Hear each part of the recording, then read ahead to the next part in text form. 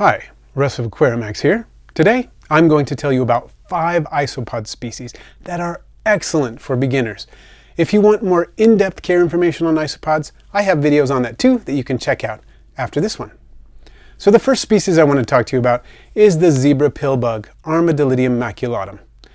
It's easy to see where it got its name looking at this beautiful pattern, although some are more spotted than striped. This species moves somewhat slowly, making it a good candidate for handling among isopods, as long as you can do so gently and responsibly. So very small children, probably not. More active than some of the other isopods, especially when kept in large numbers, it's a good one for a display isopod. Besides the normal zebra pattern or color, they come in several morphs. They've got chocolate, Dalmatian, paradox, and some even have vivid yellow markings instead of the white ones. They do best when they have a damp hide and a dry area that they can choose from with moderate to high ventilation. Zebra pillbugs are pretty easy to keep and breed, and consequently, they're both inexpensive and very easy to find if you know where to look. The next species I want to talk to you about is Porcellionides pruinosus. The wild type is a sort of velvety gray color that's known as the powder blue, but there's also a powder orange, a whiteout, and a pied version known as Oreo crumbles, and they're all the same species. This species tends to be quite active even in the daytime, especially if you have them in good numbers, has a very good appetite, and large numbers of this isopod will gather quickly around food to nibble on them when you feed them. This species is on the smaller side, and it's not a great candidate for handling because they're both small, fast, and easily injured. They tend to have very soft bodies. They are, however, an excellent addition to a cleanup crew in a bioactive setup for many different species, as long as it has good ventilation and it can choose between dry and moister areas so it can regulate its own humidity needs. This species does not roll up into a ball to protect itself like some of the others that I'll talk about today, but it can move fast and breeds very prolifically. This species is really easy to find, although some of the color varieties are still more expensive and harder to find than others. This species, Armadillidium vulgare, is of course the familiar roly-poly, also known as the common pillbug.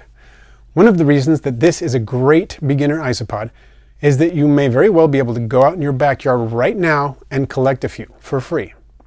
The wild ones are usually a gray color and some have small yellow markings, but there are a lot of color varieties these days. They come in shades of orange, yellow, white with dark and yellow spots, and various others. The wild type is not an extremely fast breeder, but when it does breed, the mother produces a lot of babies at one time. This species does like some ventilation and does best when it can choose between a damp area and drier areas. Because it's so common, the common pillbug is easily available and very inexpensive, although some of the more exotic color varieties are a little more costly and a little harder to come by. Before we talk about a few more great beginner isopods, I want to give a shout out to my patrons at Patreon.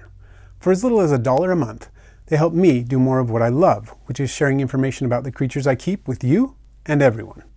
I'll put a link to my Patreon at the end of the video if you'd like to know more. And now, back to those isopods. This very common isopod is sometimes known as the common sow bug, and in the hobby it's often known as pea scaber, from its scientific name Porcelliо scaber.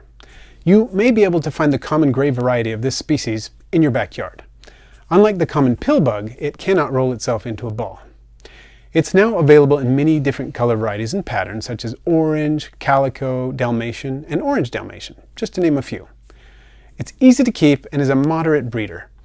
It can tolerate pretty low ventilation, though it does do best with a little bit of ventilation and the ability to choose between damp and dry areas in the enclosure, just like most isopods.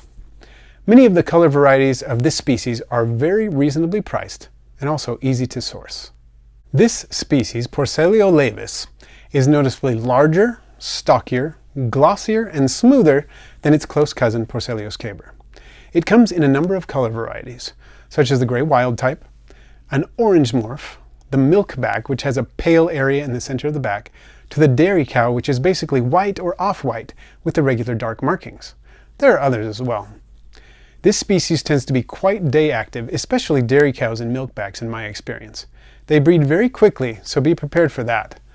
So not only does their size, activity level, and interesting appearance make them a fantastic first isopod, their prolific nature makes them reasonably priced, and they're easy to find for sale. So there's a quick introduction to 5 excellent beginner isopods. I could easily go on. There are many other pet isopods out there that are great for beginners, and many more that are wonderful once you've had a little bit of experience. Right now I have about 40 different types of isopods, and I have a lot of videos about them, so feel free to check those out. And thanks for watching. I post videos every Tuesday and Friday, all on aquarium and vivarium pets. Please feel free to share, rate, comment, and if you haven't already, subscribe. And then click the bell icon so you don't miss my next video.